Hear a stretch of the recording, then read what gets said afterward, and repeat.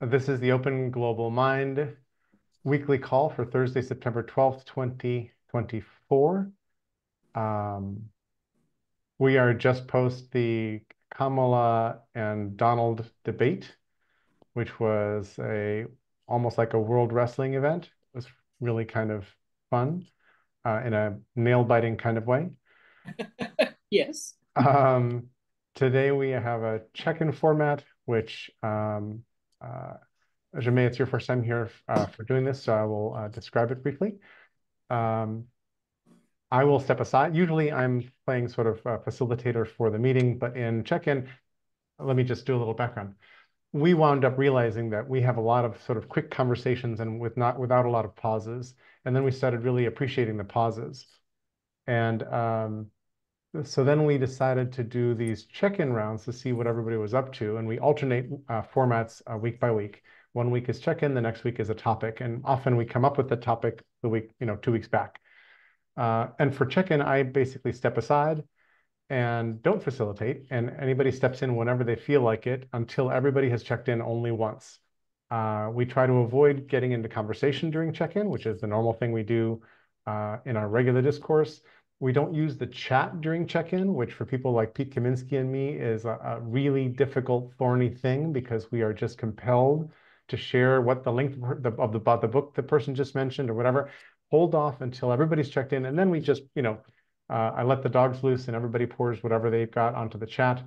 But pauses are great. If you want to wait a little bit before jumping in, we love that. You can hold up your hand as Judy has done because she has to leave us in a half hour. You can hold up your hand to get in the queue, or if there's no hands up, you can just step in and start talking. Again, I will only facilitate if somebody who hasn't been through this before shows up, or if there's some bump in the process, or as we did 2 weeks ago, a few people get carried away and start entering one of those conversation things. Pete, hi. I was just describing how hard it is for you and me not to pour things into the chat during check-in mode. But it's just in our nature. It's just we got to be who we got to be. Anything for the cause. I'm okay Anything for with the it. cause. Exactly, exactly. So nice to see everybody. Glad to see y'all coming in. And I am now officially going to step aside until I check in, and then I'll bring us back to normal sequence when we've all checked in. So Judy needs to leave in a half hour to go get some boosters. So I think it's clear she's going to go first. Thanks. Should I step in now, Terry? Okay. So yes, I'm going to get boosters because I'm going to Washington, D.C. next week for the national meeting of the American Association for the Advancement of Science. And the main reason that I'm going to their meetings, which I don't usually do, is because I've been selected to receive a AAAS Fellows Award at the meeting. So there's a presentation ceremony with a forum and a formal gala in the evening. So I spent last night figuring out what clothes to take. And it's a very large society. It is the world's largest professional society, scientific society, and it covers all disciplines of science. So it's really pretty exciting. There's subsections for all its sub areas and so forth. But anyway, I was I was surprised to be nominated and then very surprised to win. So I'm excited to go for that. And it should be a good time. My daughter and her husband are coming out to join me at the meeting, so I have some family watching the recognition process. So that's my check-in. Otherwise, I just came back from a week at Canyon Ranch, which I heartily recommend to anyone who hasn't ever been there. It's a health and wellness spa in Tucson. It was unbelievably hot, but very, very dry. And as long as you did everything outdoors before about 11 o'clock, it was okay. But they have kind of everything for everybody. You can go after medical incidents. They have a full medical team there that'll help you kind of readjust your life in the light of some substantial change. There's nutritional content, exercise content, spiritual content. It's just the full gamut. So if you've never been there or never heard of it, you might want to look it up on the web. It's just Canyon Ranch Tucson, Tucson, which was the original and the largest site that they have. And they've got lots and lots and lots of acres at the base of the foothill mountains there. And so you've got a gorgeous view of the mountains every day, and you can hike to your heart's content, or do any number of other things, high rope activities. I mean, it's just that the catalog is kind of overwhelming in terms of the number of things going on all the time, every day. So that's my full check-in.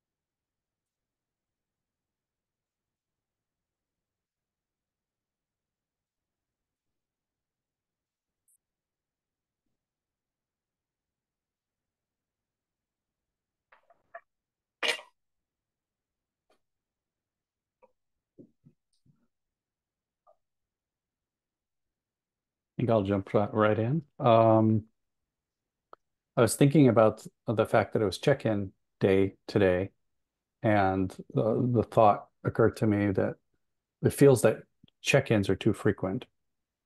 And I wondered if the idea of checking in once a month rather than every 2 weeks made sense to anybody. But just a thought. Um, Seems like a lot changes in 2 weeks and not enough changes in 2 weeks.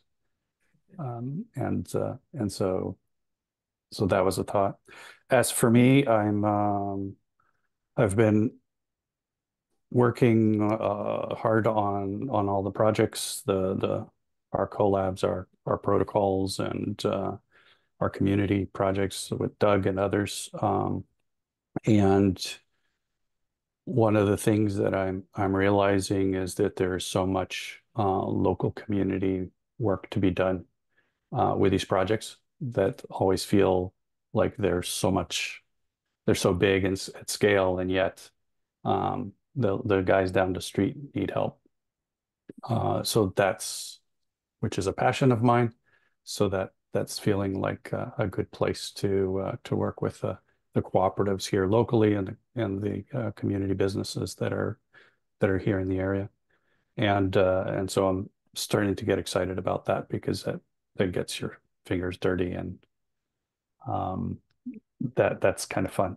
So yeah, and that's about it for me. Like I said, not enough changes, a lot changes.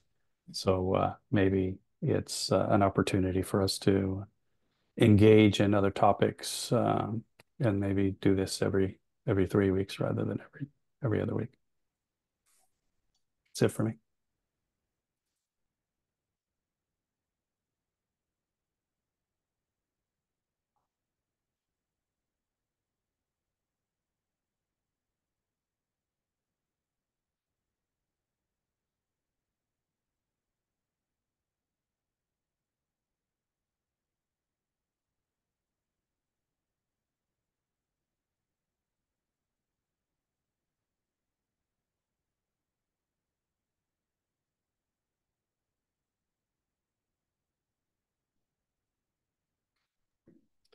I'll go next. I can just go really quickly.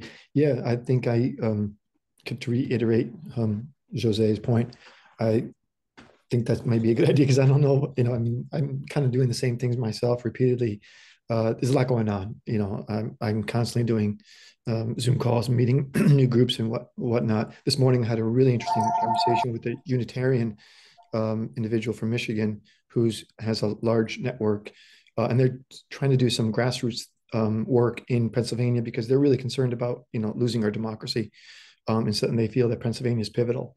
And so, one of the things that he illuminated this morning to myself is that the Christian denomination is huge. The Catholic denomination is huge in America. It's predominant, right?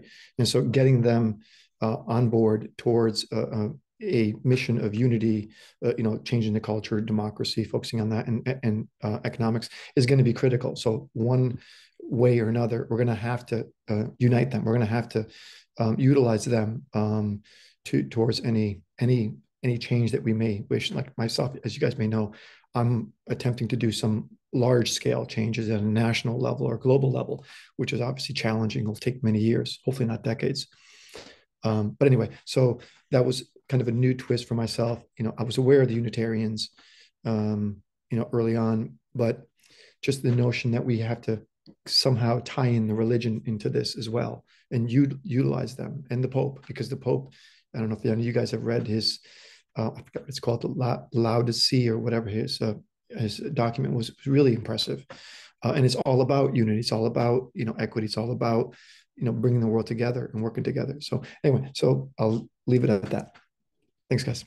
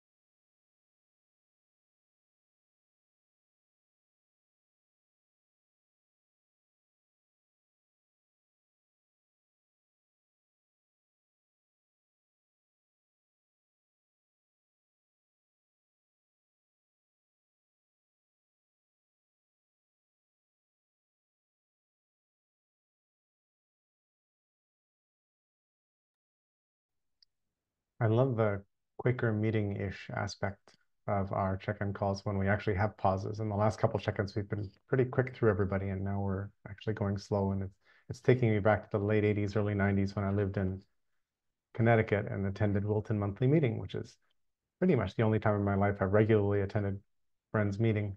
But it affected me enormously to do that. And the quality of presence is lovely. It's a delightful thing. That said, Jose, I think that moving to once a month might be a good idea. We can talk about that when we get into a conversational mode. This is a big week for me because I've invested a whole bunch of time and treasure into our speakers reel that I mentioned on the OGM list. I'm looking for speaking business, etc. But it's been exciting the work of doing that has been the work of synthesizing what I do and trying to simplify it because I'm curious about too many things and do too many things. It also means you put yourself out in front of everybody you've ever rubbed shoulders with. So I have a monster spreadsheet, and I'm ticking through it, sending off an email that says, "Hey, guess what? I've got a thing," and it feels really awkward.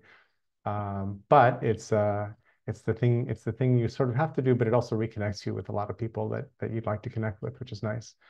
And then on the same day, on Tuesday, there was the debate, which was a nail like white knuckle ride, even though it was obvious pretty early that that Trump was just spiraling downward into.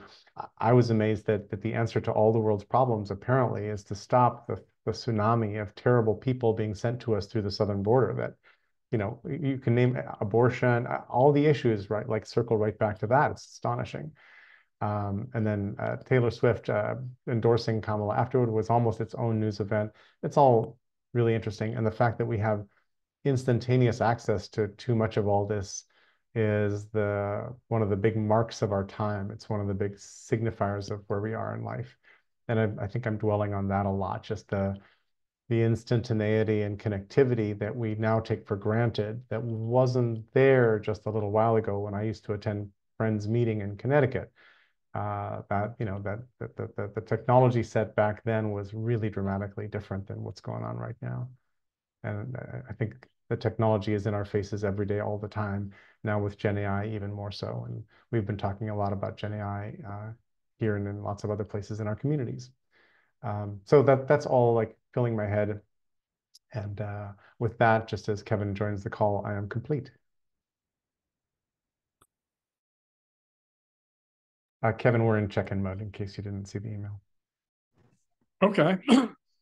Well, I will check in if that's okay. Been working with the Cherokee on the memorial to the massacre that was launched on our land that I think I've talked about.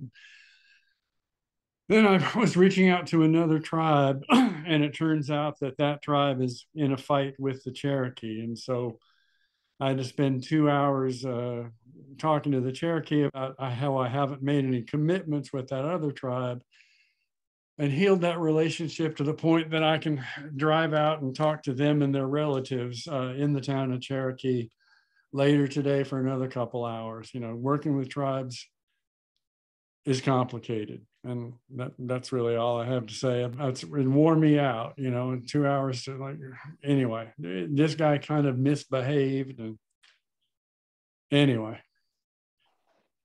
being the white guy in the middle of a tribal fight is you know, it's there's no ground you can stand on. You just say sorry to everybody and hope you survive. Can I just ask a quick question? I'm just curious how many women were involved in the negotiations? This afternoon, I'm going out to meet with his aunties. And the aunties are the Cherokee is a really interesting under the cover matriarchal thing, where, you know, I've had some friends that know that, you know, when the head man is messing up and his woman leaves and takes up with another man, that man can be the head man.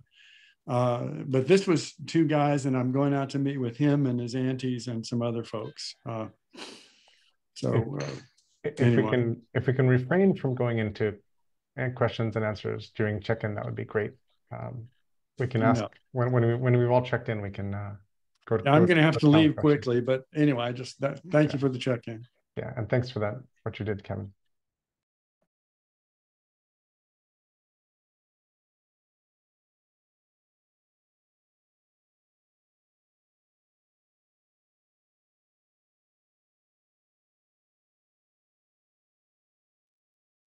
I can go. Can we post things in chat?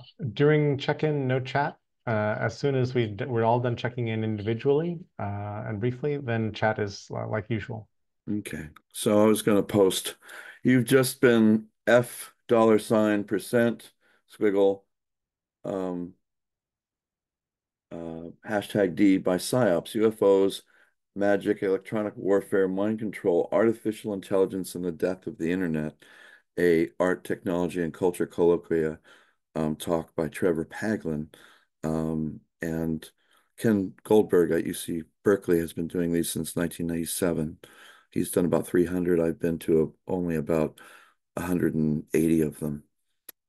Artists talking about technology and culture. It was great.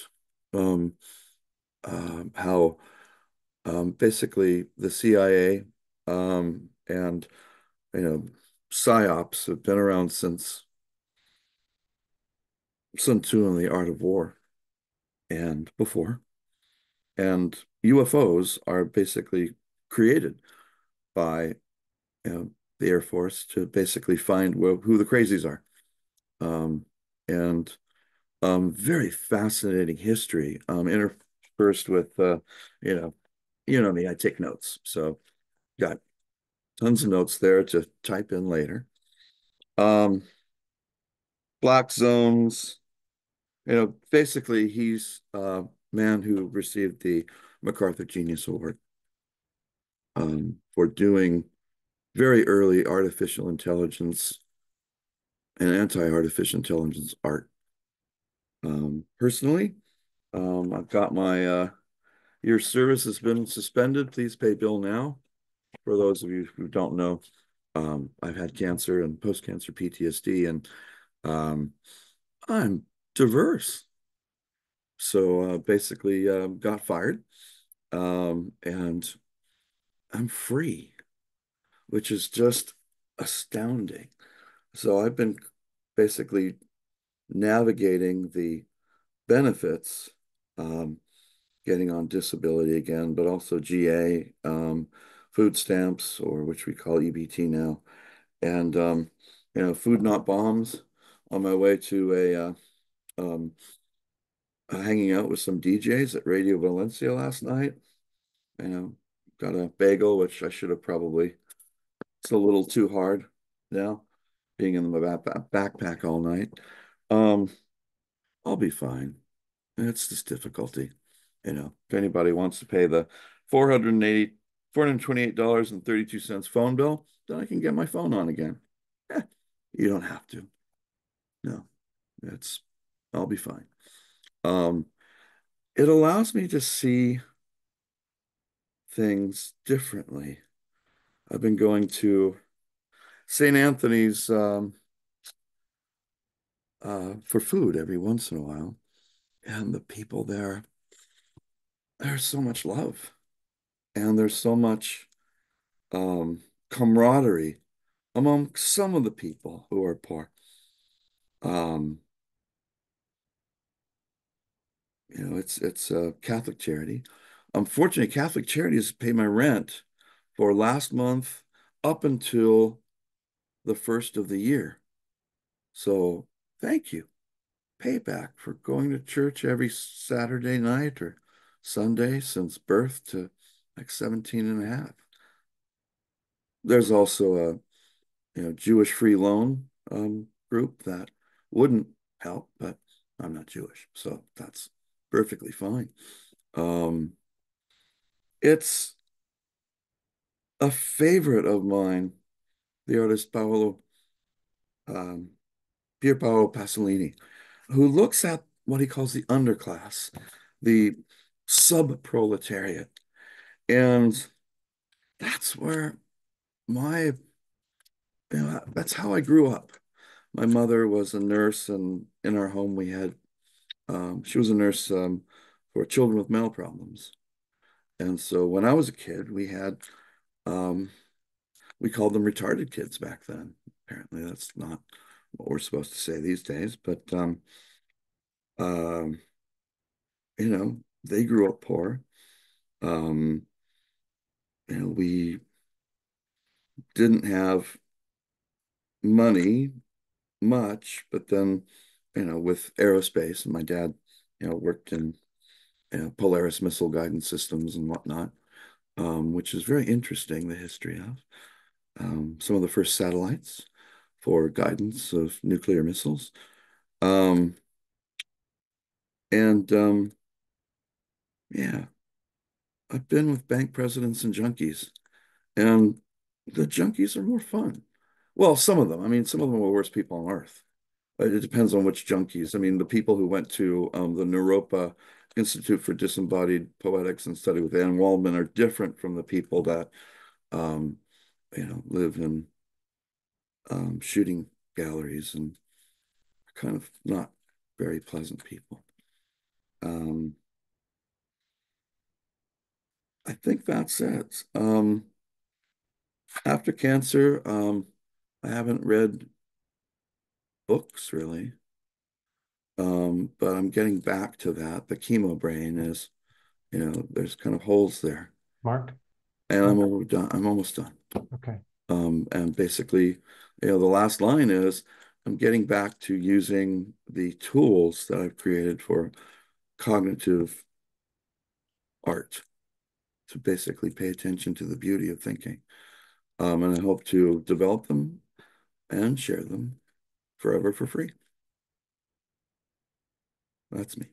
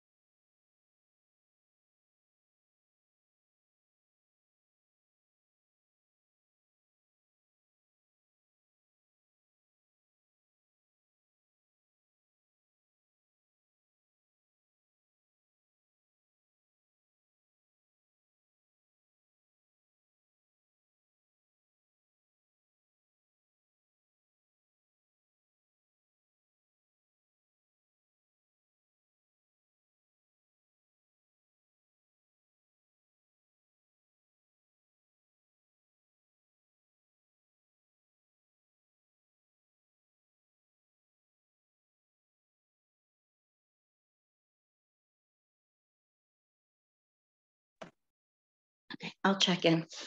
To just listening to what some of you have said. So I think that the whole idea of check-ins, I think it's important to realize that there's different good purposes for, to check in the first place. And I think, sometimes it might have to do with building relationships and hearing what's going on in somebody's personal life. Sometimes it's to be able to say what you're doing, and hopefully maybe there'll be some synergy and people connect and it can lead to a project. At least that's how I always think of check-ins here. In addition, maybe something has something really burning that they want to talk about. I know when I come here, sometimes there's something burning that I just want to have like-minded people to talk about with. That being said, my check-in is, because I'm also interested in unification and I'm very interested in politics, I feel, for me, I've been trying to have a lot of conversations at a very, very basic level. In my local community, a question like, do you agree that it should be illegal to buy pardons? And then just looking to see who can't even give me a simple no, or even a yes if they think it, whatever. It really weeds out the people, and I know who it's worthwhile to talk to, and other people see who's just nasty or difficult or whatever. But I think that with this new indictment around Russian misinformation, disinformation, we saw a media company in Tennessee where two of the people got indicted, where they found that these really big these big influencers like Tim Pool and Benny Johnson were getting paid $100,000 for a video. Now, for those of you that aren't familiar with Tim Pool, and I think this is really significant because I think the Ukraine issue is one of those issues that clearing up misinformation about that reaches people on different ends of the spectrum for different reasons. So there's a video of Tim Pool where he is telling you that Ukraine is the enemy, absolutely the enemy. Step two, we have him claiming that he's been a victim, that he didn't realize he was being paid by Russian disinformation money. And step three is he's coming out and saying he was totally wrong about Ukraine and we should support them. So I think looking at something like that is a conversation where people that are coming from different ends of the spectrum can possibly join together and at least agree on what's true and what's not true. And for me, that's where we have to start in any unification effort. Like what really happened, what's true, what's not, because I can't imagine any patriot wants to be affected by false information coming from Russia. Even if you don't want to believe Russia's an enemy, you shouldn't want to get false information from anybody, even your friends. So that's my check-in of where my interest is. And thank you. Oh, one more thing to the point of bringing something up in case maybe there's a synergy. If anybody's out there that watches this that really likes making little pieces of content, I know for a lot of people it's so easy, it takes them 2 minutes. I would love to work with you to just guide a little bit and have these little pieces of content that I could bring to Facebook and have my friends share and make sure we flood, just again, a paragraph or two, just explaining the deeper situation of maybe what happened with Trump's negotiations in Afghanistan and how that played out, things like that. Please contact me, because I think in a very short amount of time, we could create some stuff to put out there and counter the narrative and create some decent conversations. Now I'm complete.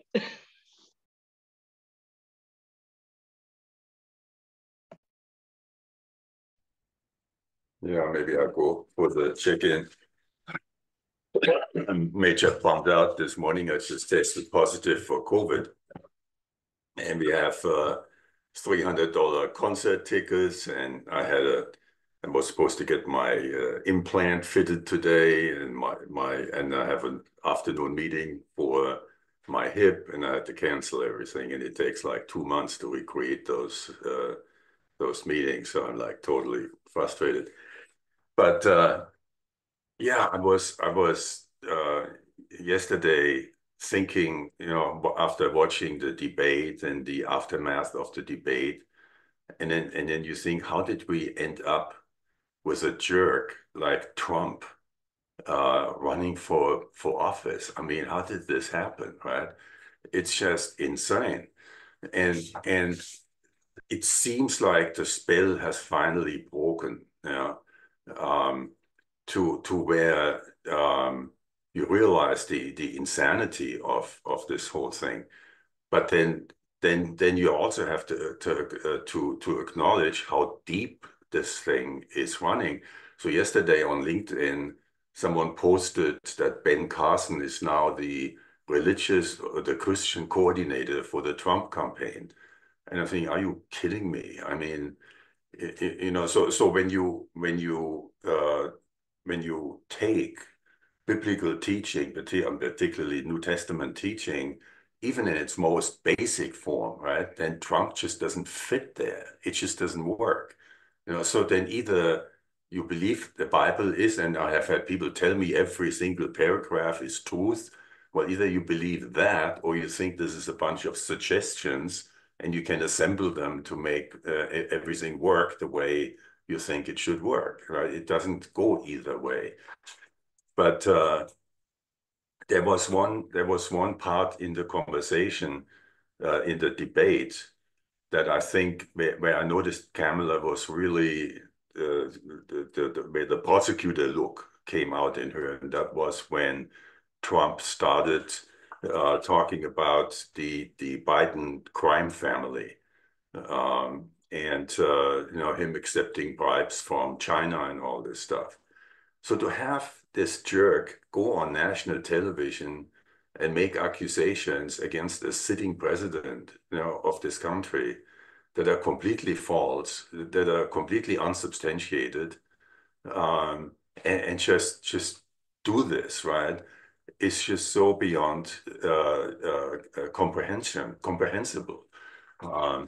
So I think the way going forward has to be to grab this guy by the balls in a sense of who are you really, right?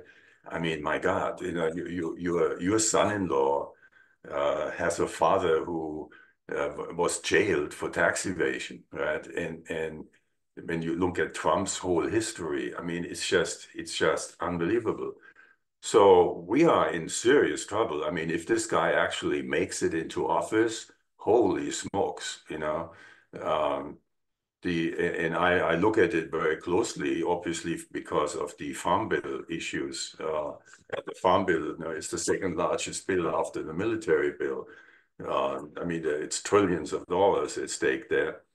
And if the Republicans were to come back and control this, it would have an enormous impact on our climate change mitigation strategies, because agriculture is now the principal player, or not one or two principal players in climate change. Now you can't get a handle on climate change without drastically changing the way we grow food. So yeah, I was obviously I couldn't sleep because my head is just bouncing. But then you think about all the argumentations that we should have and talk about, and not allow someone with such a background and such a nasty person to go on national television and bully people around and say the things that he's saying. So shame on us. I mean, I can't believe that we got into this position there. Intelligent people and what have you. But I think it is challenging our collective psyche in ways that may be good. Maybe we really needed this kind of wake-up call, and hopefully it came in time, for us to really recover from this slumber that we have been in. I mean, when I hear the economy is the worst ever, and I want to say, have you looked at your stock portfolio lately, or your 401k, or your house value, right? I mean, the economy is tough for blue-collar workers. And do you think the Republicans are going to fix that segment of the economy? It's the last thing they're going to work on, right? So you would think that we can structure arguments that cuts through this nonsense, right? And it seems like Kamala Harris and the team around her, they're actually Disney guys in this, are really taking a very thoughtful approach, to not say a whole lot, but what they say cuts. It's just well thought out and methodical. I'm messaging right now on the linkage between the soil microbiome and the gut microbiome. And so there's a clear link, where the quality of the microbiomes in the soil transfers through the crops into the gut microbiome of our own body, our own gut. And the health implications are finally coming out, are finally being published, right? And it is dramatic. And so we're working, and I have this under marketing. So we have this farm to market project going, and under marketing, we're just scaring the dickens out of mothers in particular. Thinking about the food that you're feeding your children and what the impact is on the development of the brain and the development, even from a fetal perspective. Anyway, lots of stuff. this is a pretty crazy time. You're muted, Kevin. Kevin, we haven't checked all in. Are you talking locally or are you talking to us?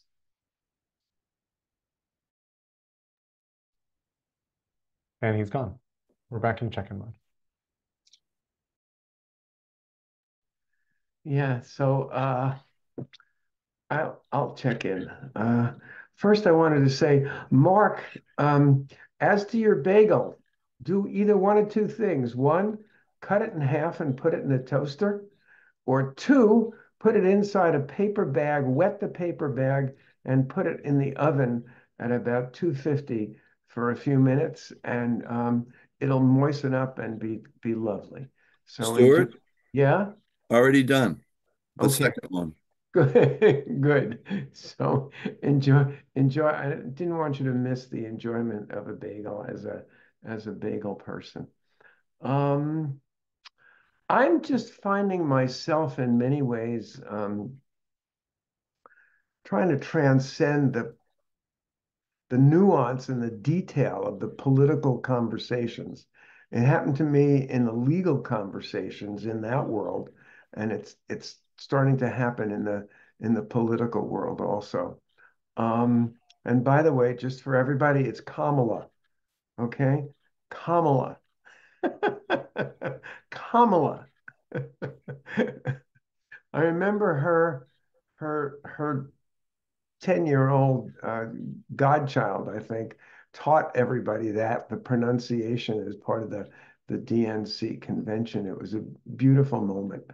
Um, and, as to Trump, he's a symptom of, unfortunately, where so many people are in society, looking for the strong man answer.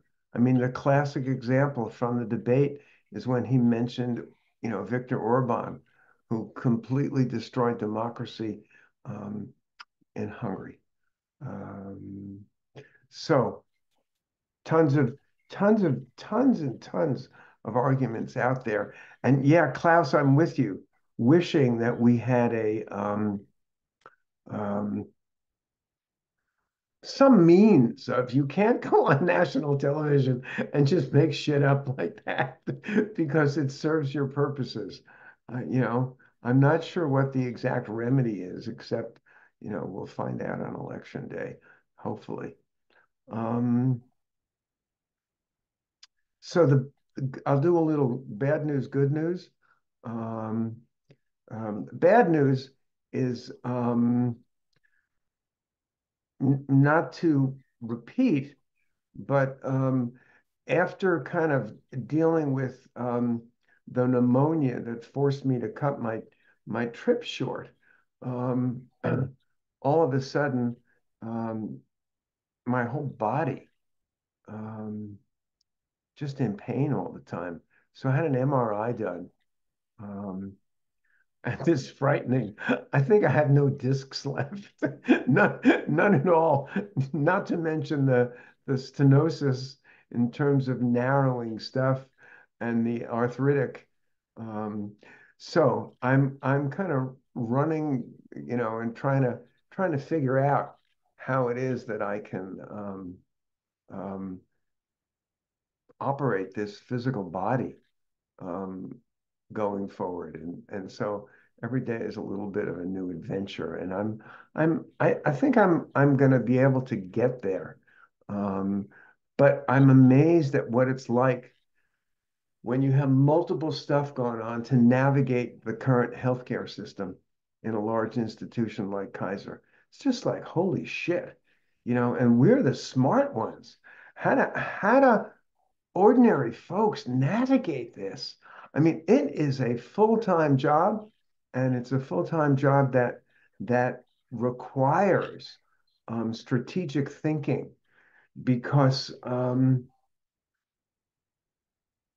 you're the advocate for yourself. You have to be, and you're the one inside your body, and there's no quarterback, and everything is just so compartmentalized. It's just absolutely amazing.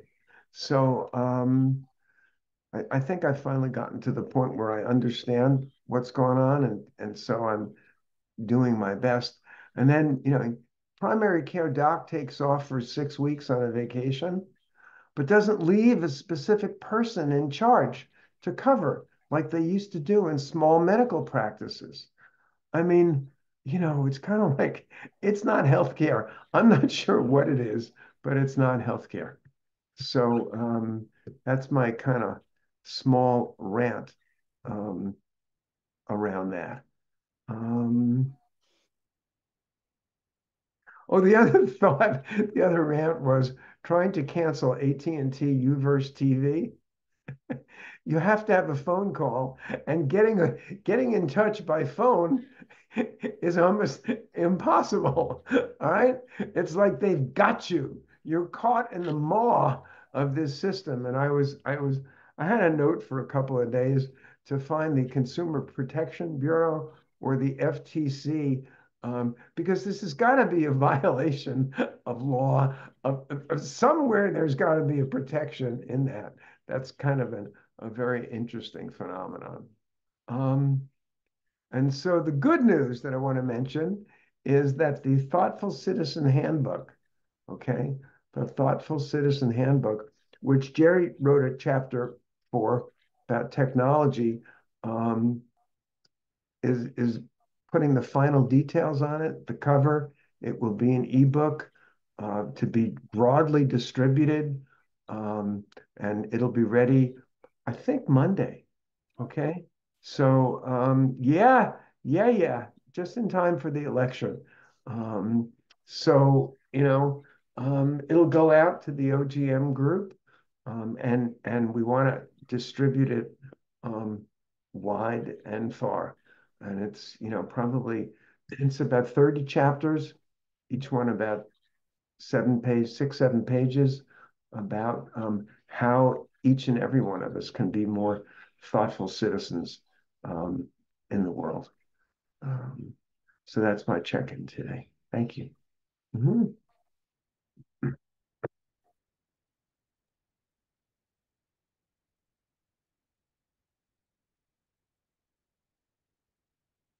Stuart, you triggered me to speak. I was going to go last because I'm an infrequent flyer.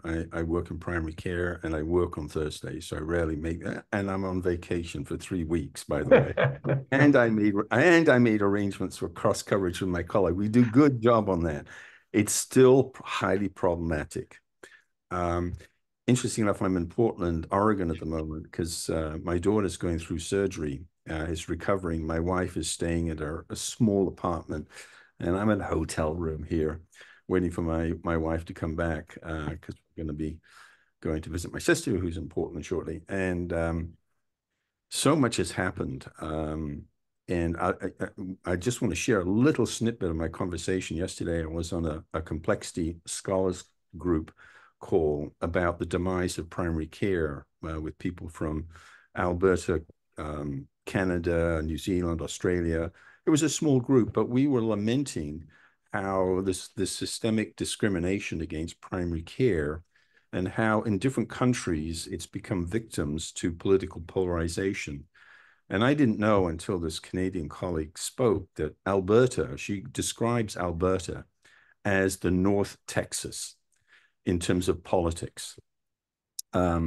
And the impact that it's having on primary care. The New Zealand guy talked about how it had gone from a Labour to a Conservative government, how farmers getting involved, affecting public policy, and they want to invest in pharma, but they're going to take the money away from primary care to invest in pharma and new drugs. It is batshit crazy. And one of the people there spoke about a book called The Political Determinants of Health by Daniel Dawes, which was published in 2020, which I read and I thought it was fantastic. But I said to the group, the biggest problem with that book is it doesn't get at the core issue, which is the ethics of healthcare. And that's why we need to have equity meta governance. I won't even go down that rabbit hole because that's a whole digression. But I was fascinated by the debate in many, many ways and actually sorely disappointed. She won, but that doesn't do much for 40% of the people who are in the cult trance. And so it's good for us thinking, she triggered him and all the political analysis and whatever.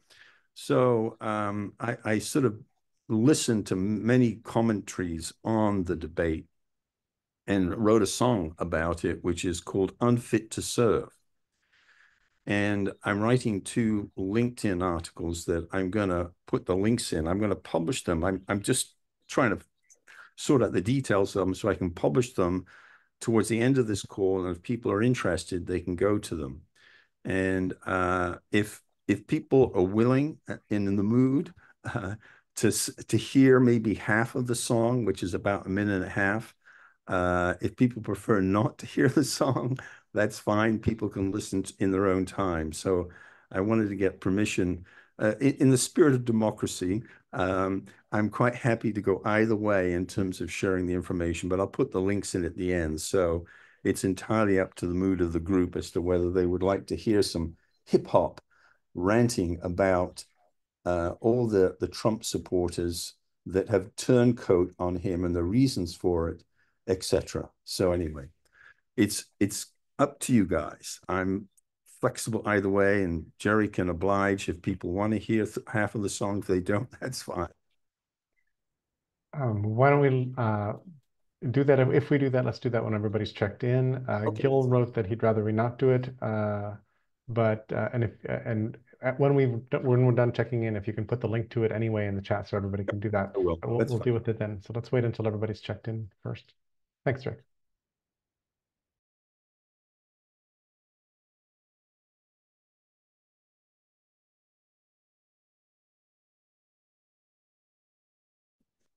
Well, I'll go.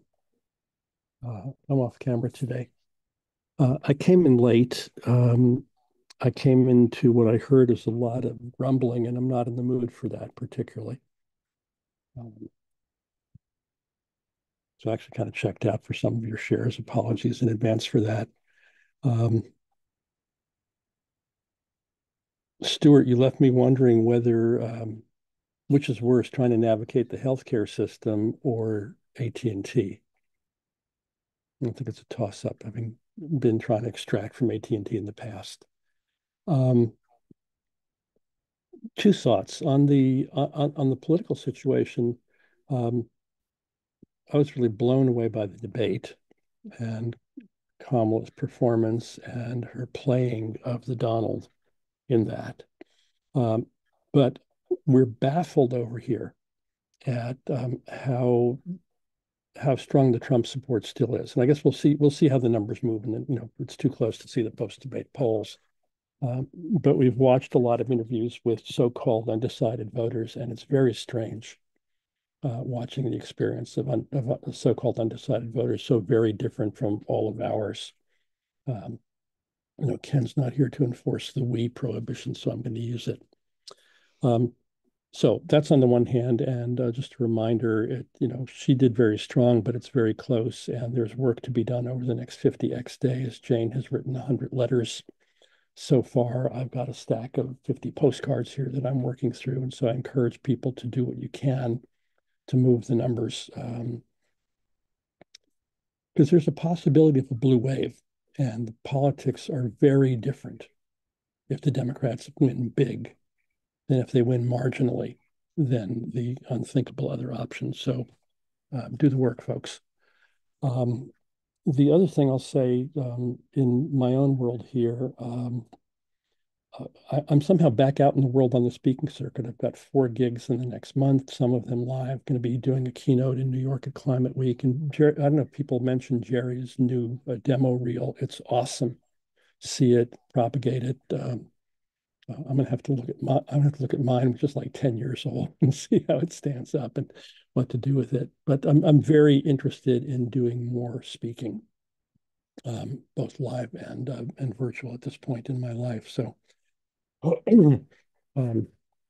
with the general theme of what might it be like if we did business as though we actually belong to the living world.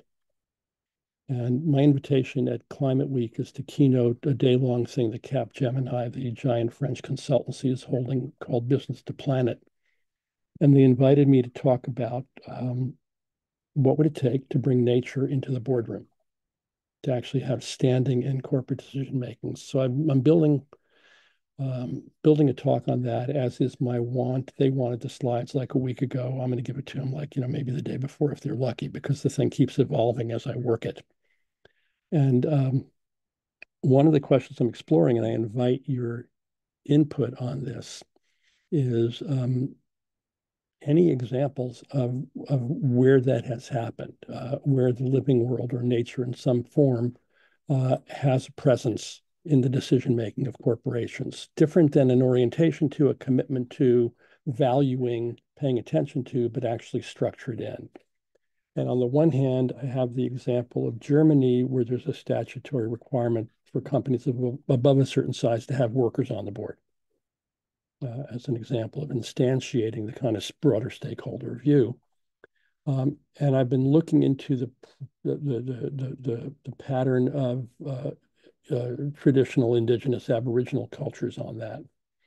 And what I'm finding so far is not so much mechanisms, processes, as much as worldview, culture, way of being in the world, which is maybe stronger and deeper, but also hard to imagine how you nurture that in an organization that has arisen in this culture in these times. So I'm open to links, ideas, conversations about that, and how I can really bring that alive in a corporate audience that has some receptivity to thinking about these things in different ways. And in parallel to all that, I'm continuing my work on the structural defects of capital-ism. I've reshaped what I think is a pretty interesting book about that weaves together my various threads. And so there'll be more of that over time. Maybe NeoBook, maybe not. I don't know how public I want to be in the process of creating this. I think it probably needs a bunch of quiet gestation in the dark first before I share it, but we'll see how that goes. And that's what I got for you this morning. And Shimei, I don't know if I missed your share, but I'm glad to see your name on the participants list. Long time.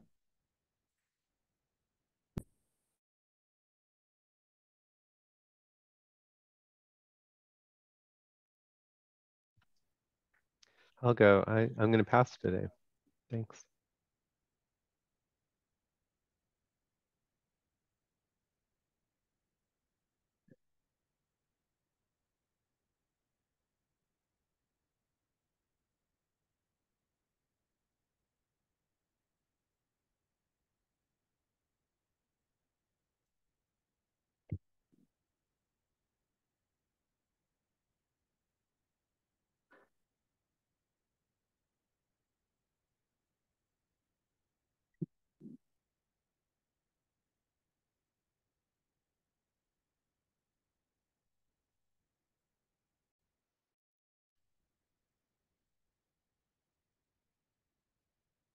I was going to pass today, but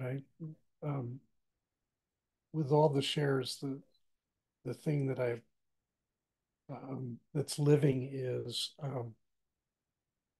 that we have a body politic that happens to include all of it. Trump and Trump followers, and Kamala and her followers, and all the other people who are confused in the middle. And there are drivers for every single one of those people, being where they are, taking the positions they're taking. And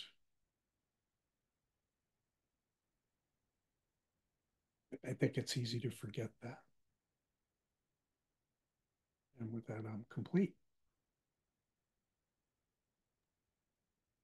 And with that, if I'm not mistaken, everybody's checked in. Go crazy on the chat. Post whatever you couldn't post before, links to books, all that kind of stuff. Ken sent me an email before the call saying he's got food poisoning, so he's like trying to recover from that. Jamey was on the call, and then his internet borked, so he sent me a short note that said, oops, no internet. And then for Gil, a thought on what you might do to bring nature into the boardroom. I did some work, as did Jamay, with John Kao at the Idea Factory many, many moons ago, south of Market. And they invented a very cool process they called the Dilemma Dinner Party. Erica Gregory was their producer, and she had a theater background, and she used to just really use the whole place they had in the organic building like a theater set. And so they would have a formal dinner and people ask people to dress up in business suits for a client engagement. It would be the night before a 2 or 3 day engagement. And they would show up, and there was a long hall that took you from the door to the street to the door to the studio. And in that hall there was a homeless woman, and she was just sitting, and this is way before the current mess with homelessness and everything in the city. But it's a homeless person, and she was sitting in the hall, and she was like, "Oh, do you have anything?" And they'd walk by and go into the studio, and then the dinner, everybody would sit down at a big long table that they had set nicely with candelabra, and they had waiters. And then a couple minutes into dinner, there would be a tussle at the front door, and this woman would sort of sneak her way past whoever went to meet whoever had rung the doorbell. And then she came up to the dinner table and said, um, that looks like chicken. It's, I'm really hungry. It looks really good. And I, most everybody got it pretty quickly that this was an actor, and that this was a setup. But for a moment, a lot of people's throats clenched and sphincters tightened because of the craziness of the setup. And her role, the job of the Dilemma Dinner Party, was to let the privileged people who were going to sit and plan strategy for a couple of days realize that there are people who were not present at the table. And I think it was quite effective. And for meetings like that and things that happen like that, I don't know what the half-life is of that. Oh my God, we need to think about those people, because it's very short, just like the half-life of any strategy session that's really deep and effective is really short, because you go back into your home reality when you go back to the office. So all those layers have to unfold. But there might be something there, Gil, where you or someone or whatever can do something that makes its point differently from just explaining it. And sorry for the long explanation, but I used to love some of the things that the Idea Factory had invented. They were very smart about group process. It's good, and I'm actually exploring some things that are a little out of the normal presentation box for the 20 minutes that I have in front of the room. But the challenge is exactly what you say, is that the momentary perturbation of an experience is great. The question I'm facing is how do we get this somehow more embedded in the ordinary practice, whether it's through, on the one hand, statutory policy, kind of stuff, or on the other hand, the shift in orientation of people and how they stand in their bodies, in the body politic and the corporate politic ongoingly every day, for years. So thanks, Gil. A great mystery. Thank you. Rick, if you want to share the link to your song, please do. And then whoever else, whatever you want to pick up from the conversation. And at some point we should figure out, do we want to hear the first part of Rick's song or just hear it on your own? Let us know. Just carry on. I'll get something into the chat shortly. Thanks, Rick. Mark, I'm pleased you are enjoying your bagel. And Stuart. Sorry, go ahead. Stuart, I can see your face in video when you talked, and I'm concerned. I see differences, and there's a term called iatrogenic, which is a very difficult term, but it basically means harm done by doctors. Boy, have I experienced that. Thank goodness that the way I was raised, I take responsibility for my own health. Mistakes were made, and I made them. Now, mistakes were made, and doctors made them. Well, we live in a world of trial and error. And it freaks me out that PhDs in artificial intelligence don't know what trial and error is, and they don't know who H. Ross Ashby is. There's a historical anti-curiosity. If it's older than 2 years, it's ancient history. That bugs me about AI and the kids I meet doing it.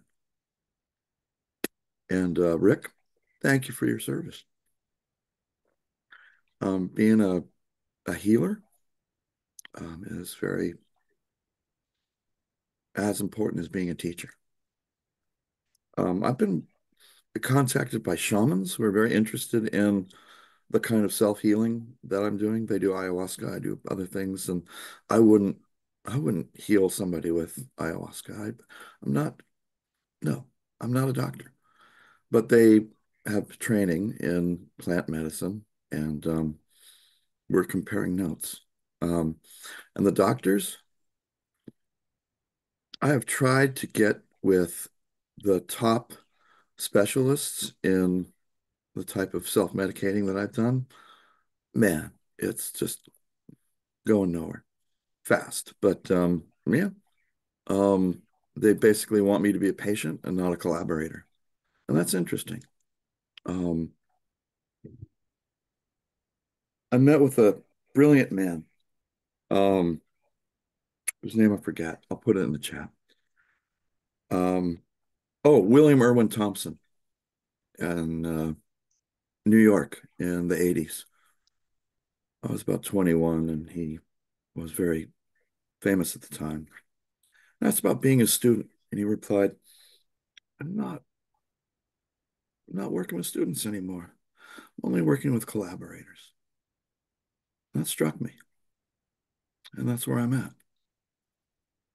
I'm not interested in being a patient for some kind of healing, clinic. I'm interested in collaborating and finding out, like, gas chromatography of my blood when, certain things are happening. And that ain't happening. But keep on trying, because that's what we do. That's who we are. Thanks, and Stuart, my blessings to you. I wish you health and healing and love and communication. Being in social connection, I find that healing. Some people don't. Good luck. Well, thank you, Mark. Connection and hugs are the most important thing, and love. Most important thing. My late wife in 1991 was told she had 3 months to live with stage 4 metastasized breast cancer. She died in 2015 because she had a lot that she wanted to do. But her first oncologist just gave her a big hug and said, get as many hugs as you can in your life. And it's really true. And I think another piece is, oh, and by the way, Jack Park, who's part of the network, who shows up occasionally, he actually shared something with me early on in this myeloma journey that any doc who wouldn't collaborate with him, he didn't want to have anything to do with, which was a good piece of wisdom. Yeah. I'm in contact with Jack Park. Jack Park is on kidney, where you hook up with the machine, dialysis. And he's got, I'm not sure what to share about his medical condition, but it's I think it's okay that he's developed ischemia, little strokes. And you remind me to call him today, Stuart. Thank you. You're welcome.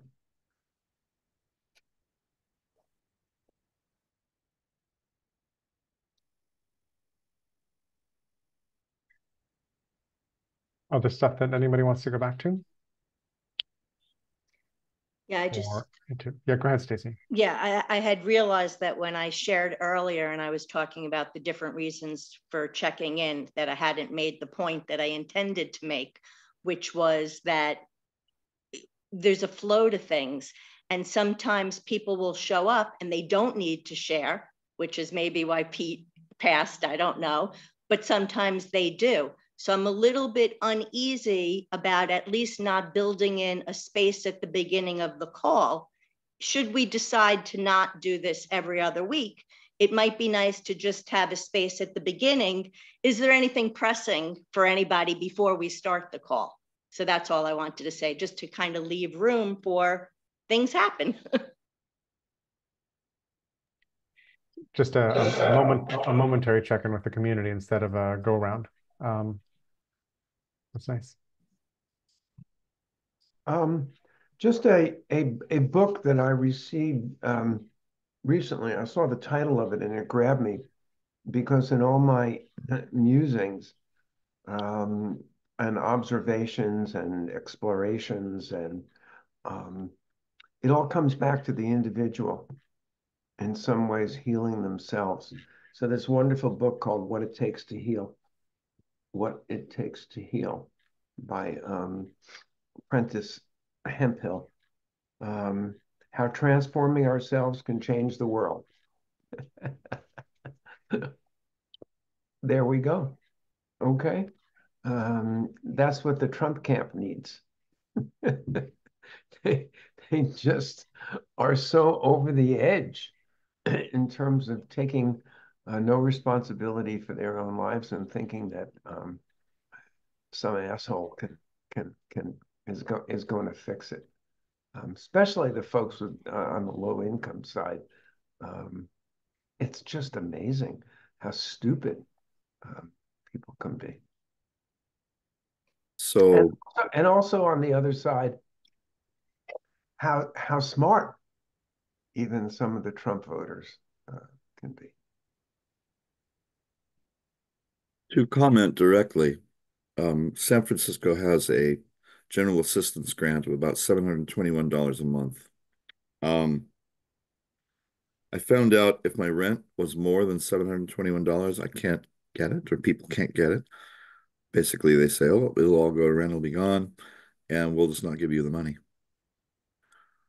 So Catholic Charities had to pay my rent so that I could get GA, and then I have to figure out a GA. Apparently, you can get that and disability at the same time, but if you have more than one car, you maybe can't. So I might have to either junk or throw away the cars that I have, which, I'd always intended to fix the 450 SL, the 92 Saab convertible, and I have a van, which I could live in for the next 10 years. No problem. It's a Toyota.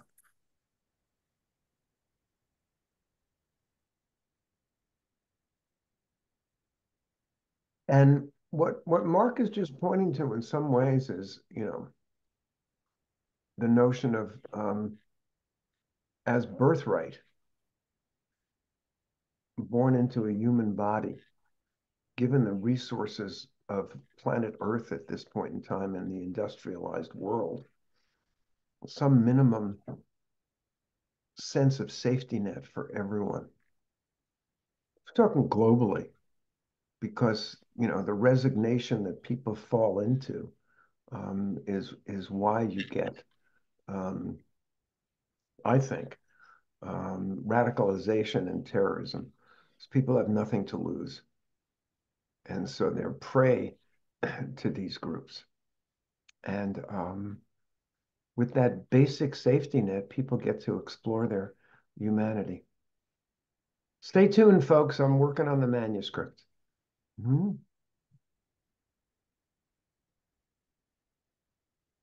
Not that I have all the answers by any stretch of the imagination. I just have the strategy and the direction. I'll leave it to others to fill in the details.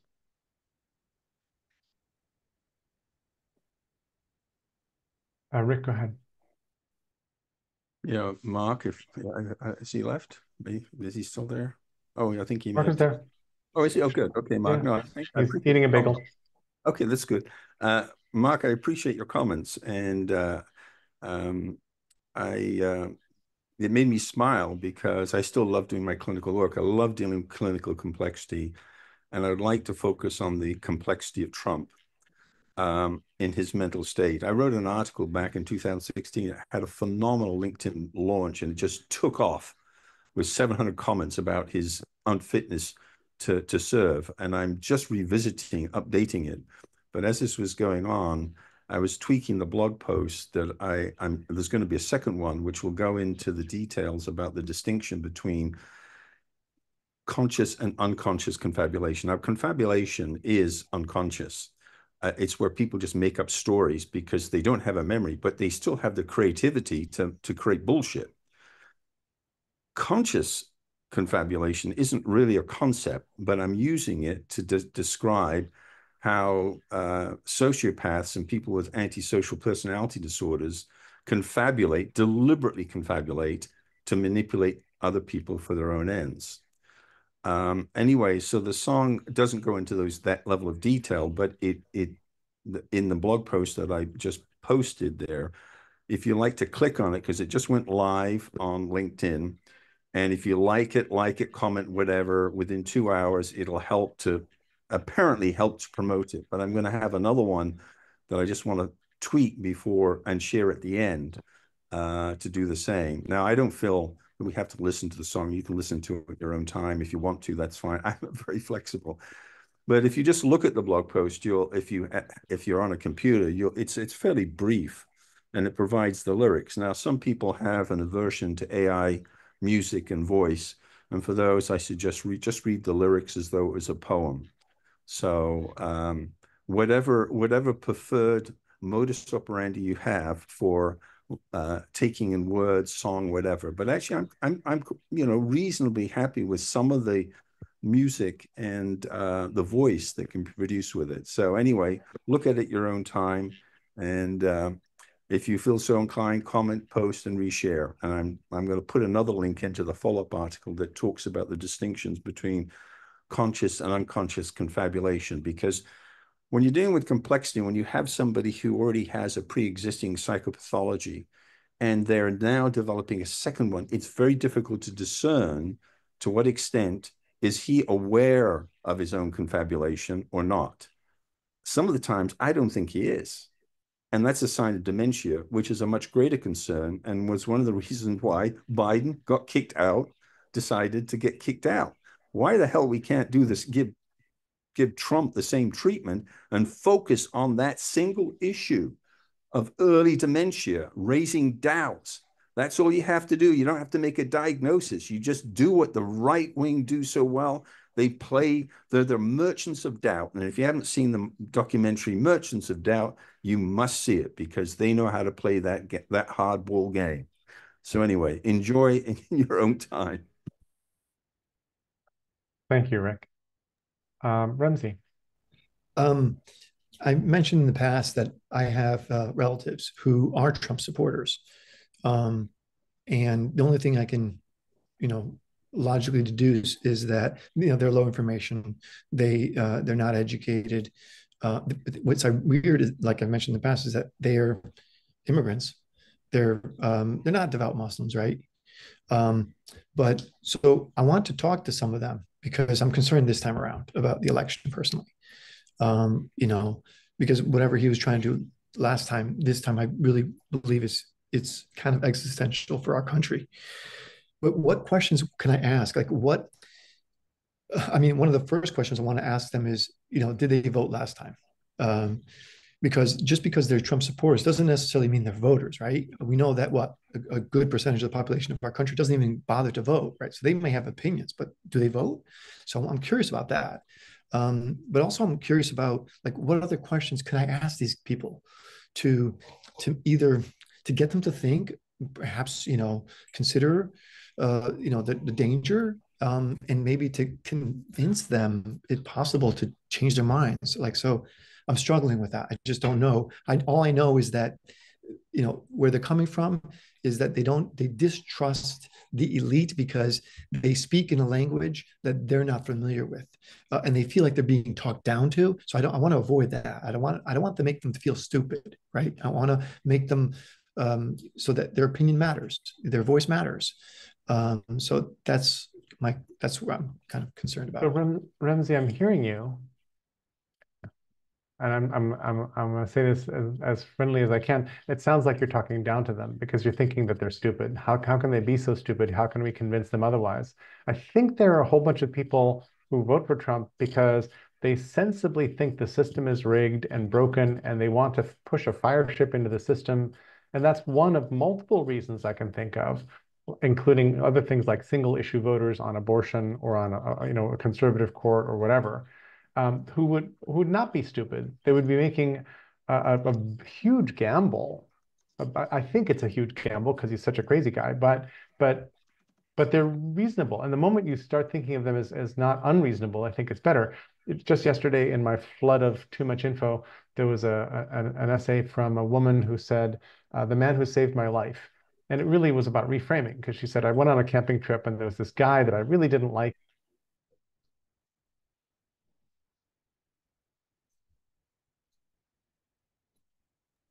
Did we lose Jerry Jerry? frozen for everybody? We lost Jerry. You lost Jerry. What I meant was that they're ignorant more than I'm not suggesting they're stupid. They're just they're not informed. They don't read. They don't, so. Ramsey, the way that I would say that is that they have different interpretations of the information that they're getting than you do. They're drawing different conclusions from it than I would. I was surprised by some of the undecideds that I heard interviewed before and after Vice President Harris's talk. And some of them, I had the kind of the same reaction you do of like, how could you be so dumb? But some of them were very thoughtful and said things like, I don't know enough about her yet. I don't know how she's going to distinguish herself from Biden. I'm hearing generalities from her. I want to hear more specifics. I don't know how she's going to pay for the program she's talking about. Not stupid questions. Also not questions that can be answered during a presidential debate, granted, where you got to do these little snippy things. But for me, it was surprisingly thoughtful, even though surprising to me that somebody could have not decided at this point.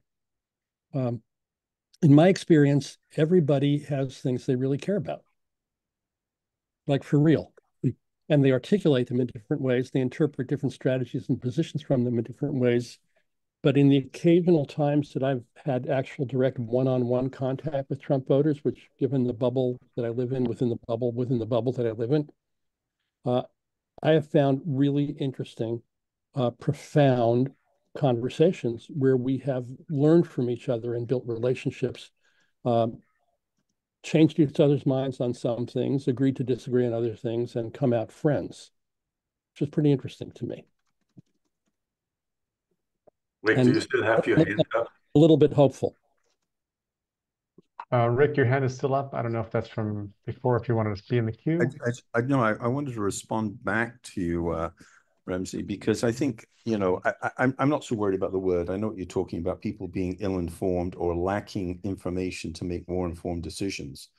I've been active in this group called Focus for Democracy, which is, if you go on AI, you won't find much about it, which is very odd. But anyway, and it's an organization that raises funds to support organizations that are doing evidence-based work in the 7 states where they demonstrate how much does it cost to get an independent or undecided vote to vote or register to vote. And it's data-driven, which is amazing. And there's an organization there called Working America. And the strategy they use is very sophisticated. And I'll give you a thumbnail sketch of it. They have 2 wings of their nonprofit. There's the partisan and the nonpartisan piece of it. The nonpartisan one you can give charitable donations to. And they go and they meet with working people like I suspect, like your family members, to find out what their needs and interests are, number one. Then once they've identified them, they then use the partisan side of it to go, and then they try and provide information that deals with their particular issues that they're dealing with. So they will explain what the policy is of one side versus the other side to help them make their own decision. And having heard, I forgot the name of the leader of the group who presented last night, I was blown away by how sophisticated that was. And in some respects, that's what terrorist groups do. That terrorist groups go and provide needs for their community and get them hooked in and, you know, indoctrinate them to serve their political party. So you might want to look at their website. I don't know to what extent they go into that level of detail, but the message of the story is find out what their most, you know, what are their grievances, and then see if you can provide information without persuading them, one side versus the other, and see how they make sense of the discrepancies of the two sides.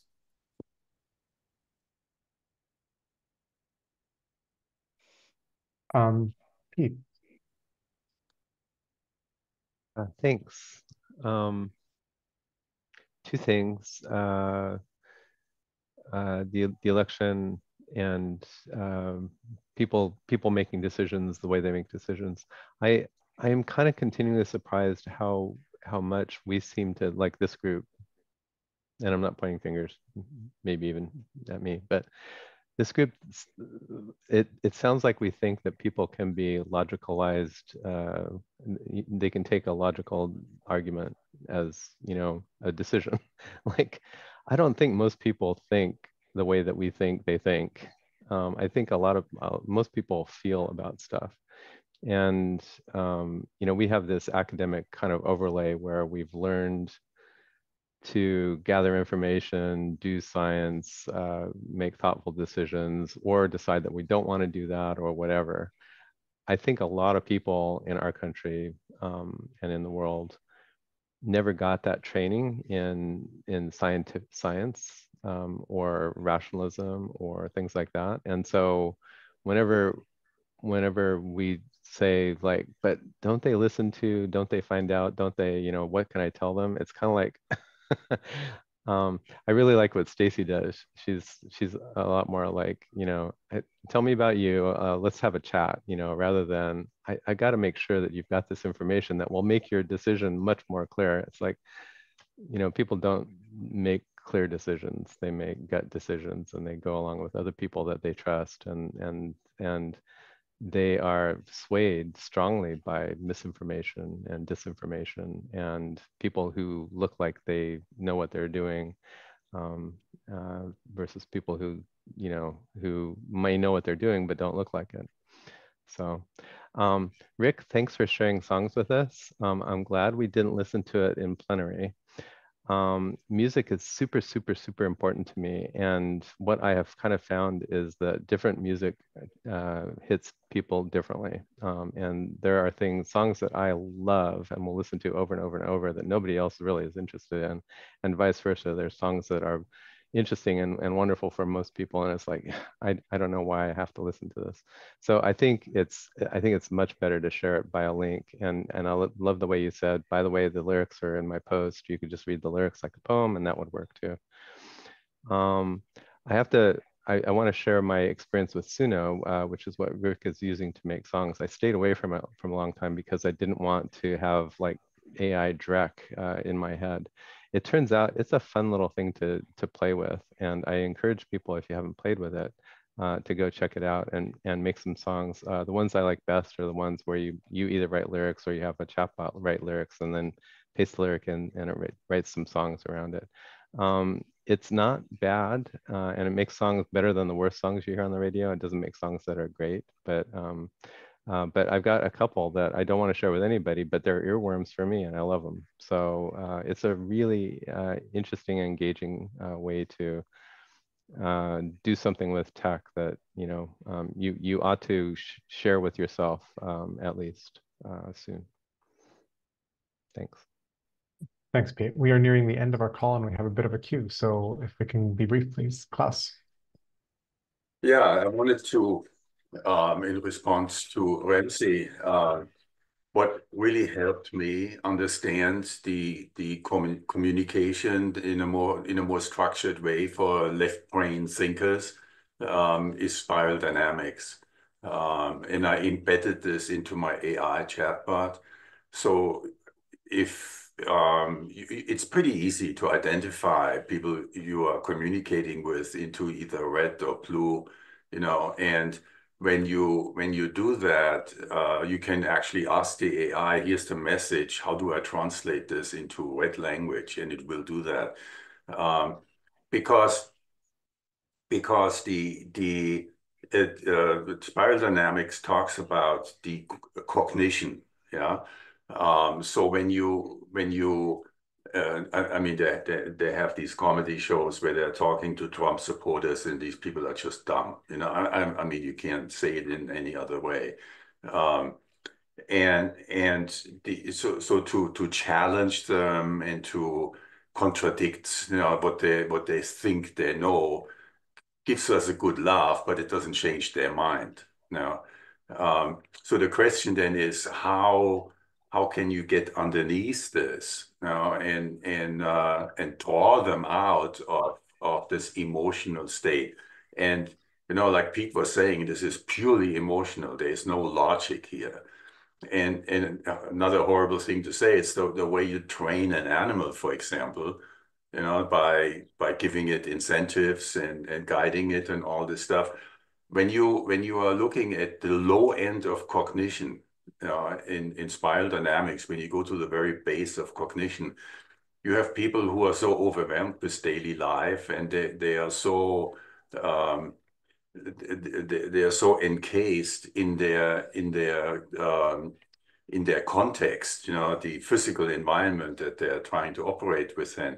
I mean, there are people who don't know how to operate a credit card. I mean, they can't do the most basic things well, so they're constantly overrun. So that's the challenge, is that they also vote, and maybe not as many, but they do. And that's really where this Trump message has taken hold. But then on the other hand, I'm also sometimes really surprised when you have former business colleagues who you always respected as intelligent people, all of a sudden come up with Trump is the man. So I think it is so context specific, right? So to put yourself into the environment of the person that we're communicating with. And so, for example, I work with farmers, right? Farmers are mostly Trumpers for whatever reason, because they're getting screwed over by the Republicans, on a regular basis. But you can't talk with them about politics or about about Trump or all this, but you can talk with them about soil, and about the equipment they need to shift into a no-till practice and so on. So that's what I'm trying to say, so to is get into their head and into their context. Thanks, Klaus. Mark? Klaus, I believe in making friends everywhere, and people are people. All business is people, all art is people. It's all about people. And if you're a good person and there are good people that vote for Trump, we can connect. Very quickly, I just want to highlight two videos. The first is the one I posted last. It's a radio station, I forget where it is, WZZK. People, women, young women, speaking if math should be taught in schools. And it's stunning, the reasoning that they provide. And mostly it's no, we shouldn't teach math in schools. Um, uh, okay, that is stunning. The other, Gil, I posted high up in the chat. Homeless woman gets into first class on a plane, and it's basically the same trick. It's a pretty uh, propaganda kind of video, but it's an interesting example of that trick. It's a little over the top, but I think you might find it interesting. Good luck to everybody. I think luck is a great part of life. So I wish it to That you. it is. That it is. Thanks, Mark. Rick? Yeah, just to build on something you mentioned, Mark, and that is how to have respect and empathy for all people.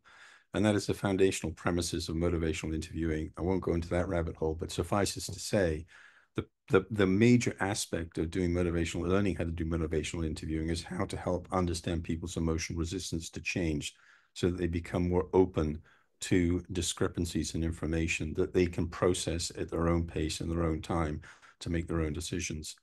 And I just put in the another blog post for LinkedIn and put the correct thing for my Suno channel. But I want to say one thing very briefly, Pete, about what you said.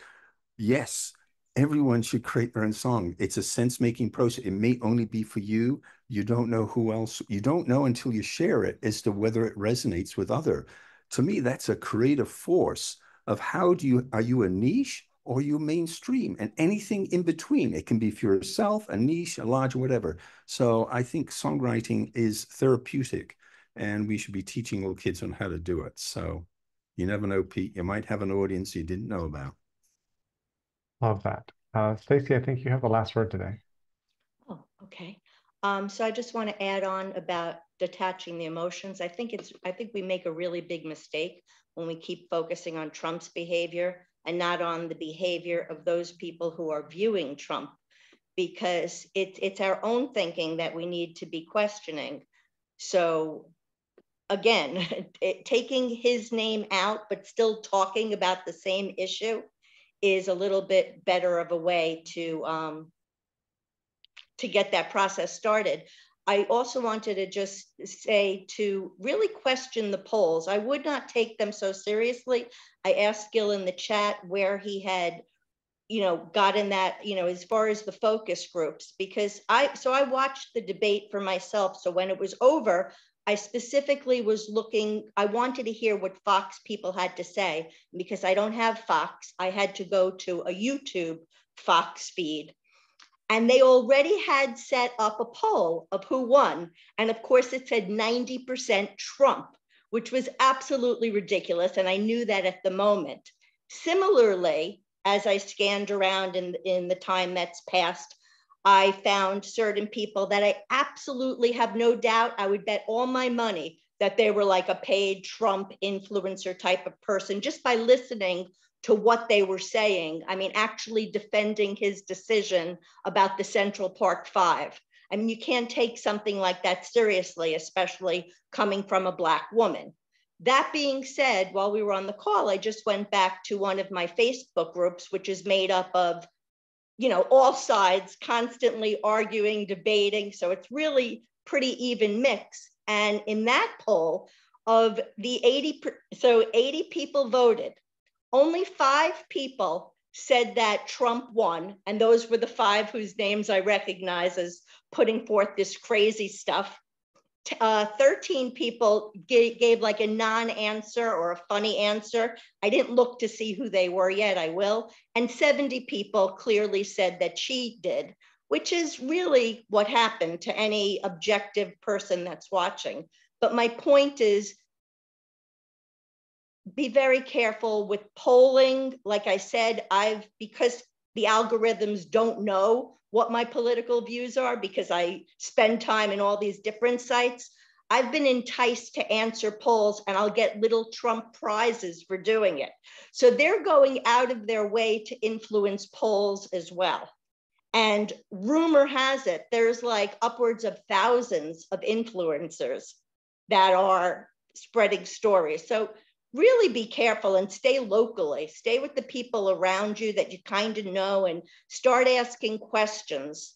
And Ramsey, just to you, in any conversation, it's important first to listen first to see what is it, like what is that emotional driver to start with? Because until you know what that driver is, you don't know how to address it.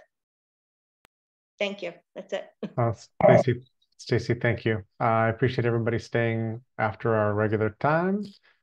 Thank you very much for being here and everything you said, and we'll see you next week. Thanks. Bye, guys. Thanks.